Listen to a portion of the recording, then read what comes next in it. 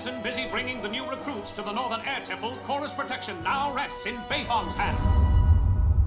Chapter 5, The Metal Clan. Sounds cool.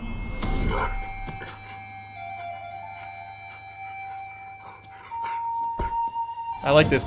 Oh yeah, so Tenzin split up. He went to the Air Temple with the recruits. I was sad to see Tenzin go, but I'm glad to see Lin joining the party. That's awesome. As I've mentioned previously, one of the worst things about Season 2 was that Lin wasn't there, because I was a big fan of her in Season 1. Is he gonna be able to get that? While you're playing fetch, 4 of the most dangerous criminals in the world are hunting you down. I think she wants you to throw it for her. She got that fast. I'll pass. Do it, Lin. Thanks. Oh. We just got a call on the radio about another airbender. A city called Zaofu. You know the place? Never been, but I don't want you going there. I'd rest a lot easier if you were back safe in Republic City. What is she hiding? There's a lot more than an airbender. There's Lin's secret past. That was mean. Aw. Wow! An entire city made of metal! Whoa! You should be right at home, Beifong. She's obviously connected, as, you know, the daughter of the woman who invented metal bending. It's metal. Big whoop. Just find the airbender and let's get moving. And don't tell anyone I'm here. Why not? I don't need to explain myself to you. Just do what I say. Fine. You got it. Chief I'm so Cranky excited Pants. to learn more about Lin. Is this everyone? Yep, just us. So, can I meet the new airbender? Of course. Right this way. Awesome. I said in a Q&A that if I was going to be any kind of bender, I'd be an earthbender. This is kind of adding points to that feeling for me. And this is the Air Acolyte Dining Hall where everyone eats. How exciting. New friends. Excuse me. Hello? My name is Yoru. I heard this was the place to come if you're a new airbender. You got that right, stranger. Is that Zaheer? Mom! I'm Kaya! We got another one! It is him, isn't it? No. Oh, I got chills. That's so sinister that the first person he meets is the kids. Ah. Oh yeah, the city is calling my name. I like it. That statue honors the first metal bender. That's awesome. Toph Beifong, who expanded the possibilities of what benders were capable of. I know Toph would love that. One of the jokes in the comic Imbalance is that she goes around the whole city making statues of herself. Does Toph live here? Are we gonna get to meet her? I'm afraid not. She used to visit from time to time, but She's years still ago alive? she left to wander the world in search of enlightenment. No one has seen her since. Yes! Oh my god, I'm so pumped. I can't wait to see Toph. And that's exactly what she would do. Searching enlightenment, man. She just has to keep pushing it, doesn't she? She's not satisfied with being the best ever in human societal accomplishments. She has to be the best in the spiritual arena as well. Typical. And awesome. So I'm guessing that's why Lin is having an issue, because she doesn't have the best relationship Is this with where the airbender Toph. lives? Is this some kind of combat training? Not exactly. They are rehearsing for a dance premiere next month. They're all a bunch of twinkle toes. The irony. That's it for today, everyone. Oh, is this... Do we have a sister? So, you're a dancer.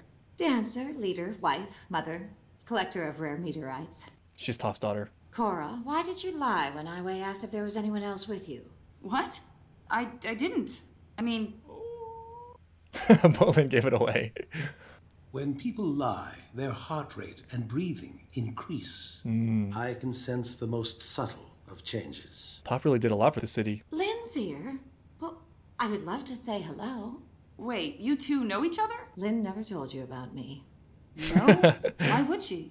I'm Lynn's sister. Yes. How great is this? There's more of them. This is like the best day of my life. Toph's alive, and there's another Beifong. When I woke up this morning, I didn't realize what a great day this was going to be. Why didn't you ever tell me you had a sister? Half sister. Oh. I have nothing to say to you. Let's get into this. What's going on? Lynn, your niece is the new airbender. Isn't that amazing? Yeah, terrific. Those are my two youngest, Wei and Win. Toph's grandkids. And this is my daughter, Opal. Opal. That's a beautiful name. Thanks. I'm Bolin. This is where Opal's home and family are. You can train her here. Absolutely not. She's just a little worried because there were a bunch of crazy criminals after me. If you're concerned about security, don't be. This is the safest city in the world. Oh, where have I heard that before? I'm not very good. I've never been a teacher before, so we're in the same boat. That's going to be cool for Korra. I actually feel like Korra would be a great teacher.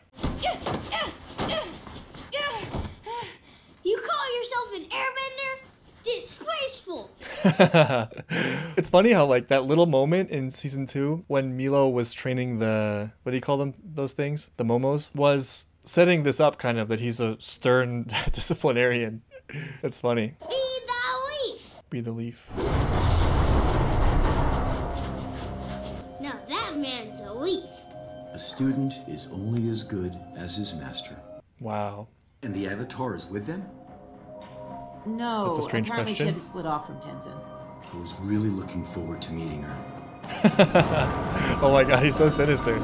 It's cool though. So something he has in common with Amon is that he's very cool and collected, and he's patient. The fact that he's this powerful villain, right, and he can come in here and take orders from Milo and practice airbending. He has an inner strength, a resilience. He's uncluttered by emotion, you know, like he knows who he is, he knows what he wants. That's one of the things that's been great about all 3 villains actually, I think. Even Tarlok. But I suspect Zaheer is more than all of them, for reasons that I'll probably get into later.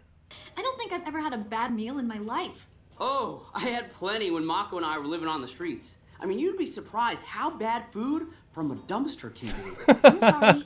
I didn't know. No, it's okay, it's okay. That's all in the past. Things are great now. I got to be a pro bender, fought against a dangerous revolution, became a mover star, and now I'm helping the Avatar rebuild a whole nation. That's so interesting. It feels like a natural match because she's very sheltered. And Bolin wasn't saying that to get an emotional response. He really was just thinking that out loud. And that's got to be really refreshing for someone like Opal. Things are a little bit too good here in the city though, which leads me to believe that either they're hiding something or just that the writers are setting them up to be extra vulnerable. They live this opulent, carefree life, right, in the safest city on Earth. It's a recipe for literary disaster. The world is evolving and the Earth Queen can evolve with it. Step aside. Hey everyone, my little sister is an expert on world affairs now. You want to talk about what's really bugging you? Because I'm right here. I do. Sorry we're late, everyone. Varrick! What the hell? What is he doing here? What are you doing here? Yeah. Great question, Asami. I mean, what are any of us doing here?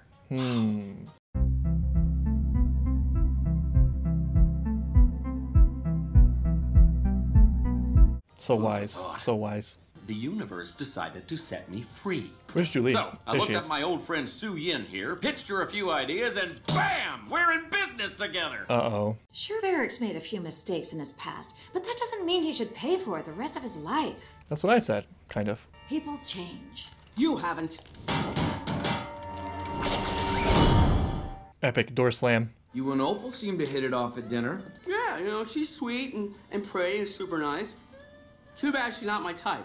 Right, I forgot. Your type is dumb mover star or psycho ice princess. It's weird, but that probably helps him. That's some very self-aware writing. Think about how he was with, what's her name? Ginger? Like I said at that time, he was tripping all over himself to impress her and failed miserably. But then with Opal, he's just chill Bolin. And she's like, ooh, Bolin's kind of interesting. He's had a life, you know? He's relaxed, he's genuine, he's funny. I think this is it for Bolin. I think this is his romantic match. Maybe you're right, bro. Maybe Opal is Bolin material. Oh no, Thanks. don't do that. Yeah. No. What happened with you two? It's complicated. We didn't have a normal childhood. Neither of us knew our fathers, and Toph was always busy being chief of police. You know, it doesn't surprise me that Toph couldn't maintain a relationship. She wouldn't exactly be one to compromise, we could say. Because Mom grew up in such a strict house, she gave us all the freedom in the world, hoping we'd figure out our own paths. I called it way back when in season 1. That's less a credit to me and more to the writing. That they had that in mind way back when. That was very smart. It makes total sense. That sounds like a good thing. And in a way it was. But we both ended up fighting for Mom's attention. Lynn followed in her footsteps and became a cop. I was more of a rebel. Mom wasn't too happy with how either of us turned out. I left home to explore the world. I sailed the seas on a pirate ship, joined a traveling circus for a while, and lived in a sandbender commune in the desert. I finally realized what I was looking for was a family. So, I know this is just one side of the story, so there's probably more to it than that, but I can say that so far I really relate to this very strongly. Sometimes you see the relationships between generations swing back and forth between extremes. And this is a big thing that I think the creators are very aware of. There's so much in these two shows about lineage, the effect our parents and ancestors have on us. There are things that you grow to dislike growing up, and then you try your best to not be that way, but what you realize is that things are always more complicated and that swinging to the other extreme, like for example with Toph, giving them total freedom creates problems of its own. It's really difficult to find balance. And ultimately, I think it's the challenge of the individual to find that for themselves. Your upbringing gives you a foundation, and it's always going to be an incomplete foundation. And then it's up to you to reconcile what exactly that starting point was, where it went wrong, without blame, and then try to map your own trajectory and see if it's going in a place that is favorable. I think what people get stuck on is they just blame, but I think you really only need two variables. You just need something to get you through that time. You need something to launch you out into the world as best as possible, and then you need the awareness that you're in control of your own life, and from there you can map things and navigate in a way that's satisfactory to you. Her story specifically resonates with me very strongly because my upbringing, at least in a certain point in my life, tended to be more hands-off and like you can find your own way. And I think what I was craving was structure. But rather than acknowledge that, I kind of went out into the world chaotically, and I had a lot of really amazing experiences, which I'm grateful for. But now I find myself more like her. I'm like starting to think more about stability. It sounds like you've created the perfect life here. Almost. I've always wanted Lynn to be a part of it, but I gave up hope long ago of her ever coming around. There's more to it than that, though. We need to hear Lynn's side of the story. Oh, she's like a diligent student. She's practicing by herself. That's great. Hey, little lady. No. You're really blowing me away with your airbending. Stop. Please, stop. Why are you acting weird? Yes. Why are you acting weird? Look, I'm sorry. I just get really self-conscious when I know a girl likes me, and I end up acting stupid. Who said I liked you? Oh, no. That was a foot and mouth moment, but at least it was honest. This show always does this to me. I'm like, oh, that's a cool issue they kind of touched upon. Was that accidental? And then later they're like, nope, we're going to dive right into this issue. Here we are diving into Bolin's weirdness. Do me a favor and stop trying. Well, don't stop trying. Just stop trying so much. Just be yourself. Yes, thank you. Yeah, I guess I could give that a shot. That's easier said than done, though. Get out. Oh, hey, Korra. Can I steal you away from Bolin for a minute? It couldn't have waited.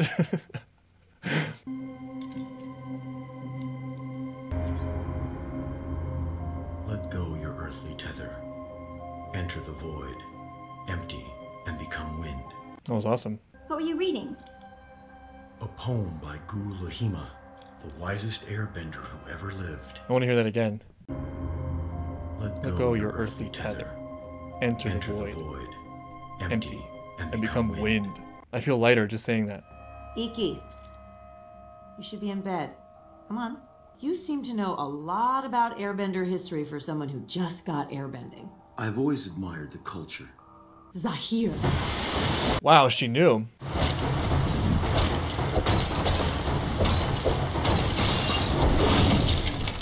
That was awesome. And he has the glider. Wow, she's kicking ass. Look at her. I did not expect that. Hold it right there!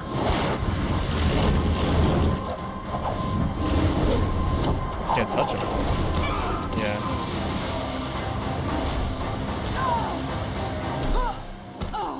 I'm afraid I have other plans.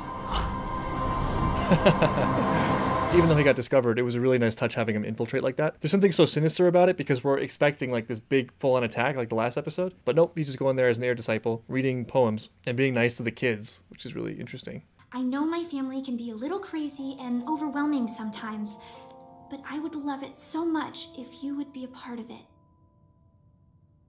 Get out. Sorry, did I say something wrong? Get out! Why don't you focus on fixing the world and stop trying to fix my family? Sue's right. You're always going to be a bitter, lonely woman. Ouch. What do we not know?